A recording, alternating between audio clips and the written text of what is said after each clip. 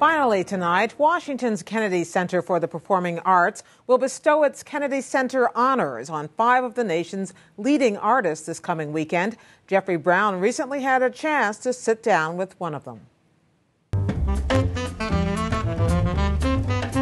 He's known as the saxophone colossus, a name that dates to a 1956 recording Sonny Rollins made when he was 26, and a title he continues to hold as one of the all-time greats of jazz.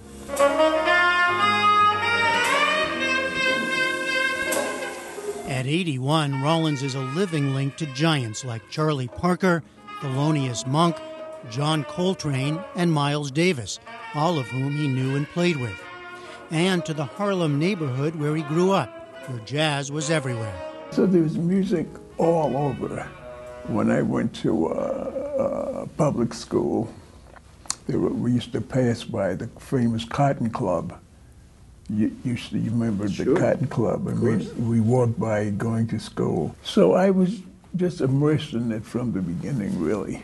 It was everywhere, but you're essentially self-taught, right? I consider myself a primitive because... What does that mean? I've had to explain that a lot. It means sort of that when my mother bought me the second-hand alto saxophone, I went into the bedroom, and I just started playing. I mean, I don't know what I was doing, but I was in a zone. I was already doing something.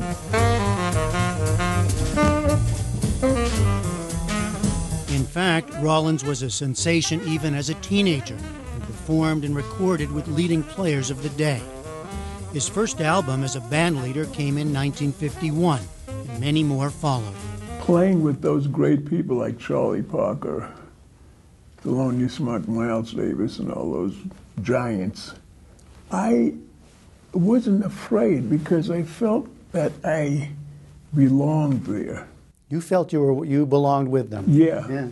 But I was still in awe of them, and it was, I mean, I didn't feel I was equal to them. I'm not saying that, but I felt that, especially they accepted me, but I felt that I was where I was supposed to be at.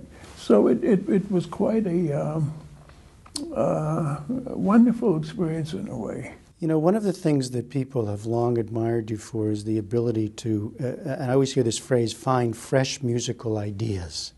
What does that mean? How do you define a musical idea in jazz?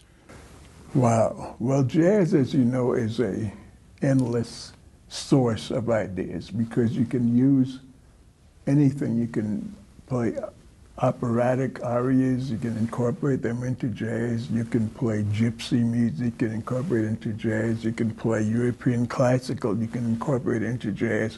You can use anything and jazz it up, as they used to say. Show tunes. Show tunes. Yeah. I know all these show tunes. Yeah.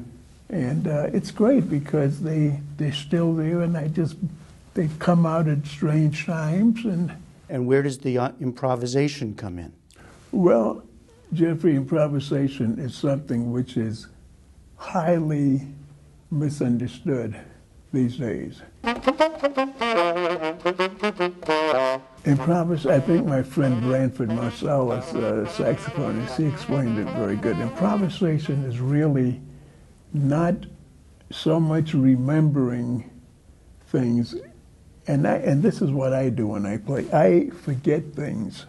When I go on the stage, I want my mind to be a blank so that things can come into me without my knowing where they came from. So are you surprised by what comes out? Sometimes I'm surprised by what comes out, yeah. At several key points in his career, Rollins simply stopped performing and recording.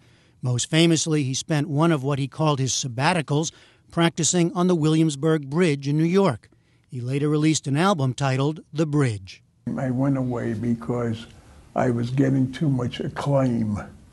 And you were getting too much attention. Too much attention. And you didn't like that?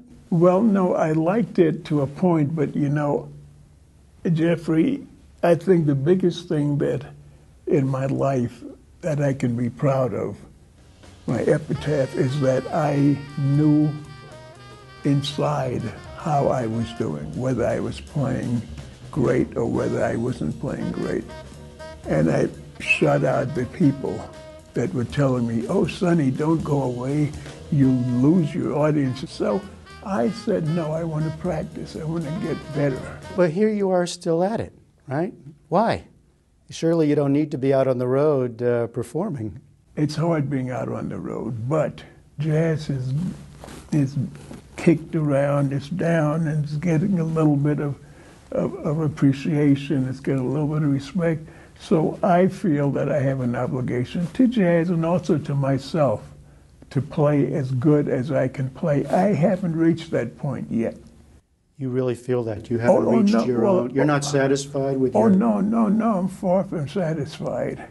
I'm far from satisfied. That's why I'm still practicing. These days, Rollins performs about 24 times a year. His last 2 albums, titled Road Shows Volume 1 and 2, were recorded at concerts from around the world.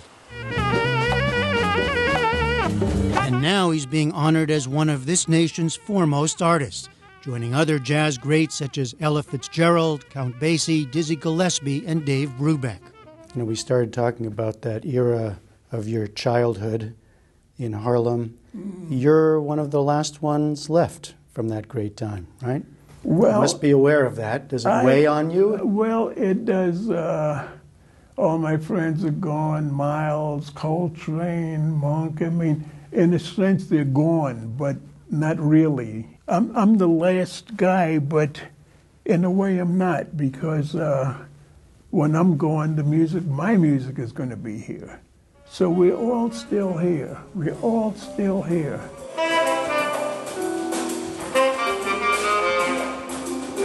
Still here, still practicing, and still performing.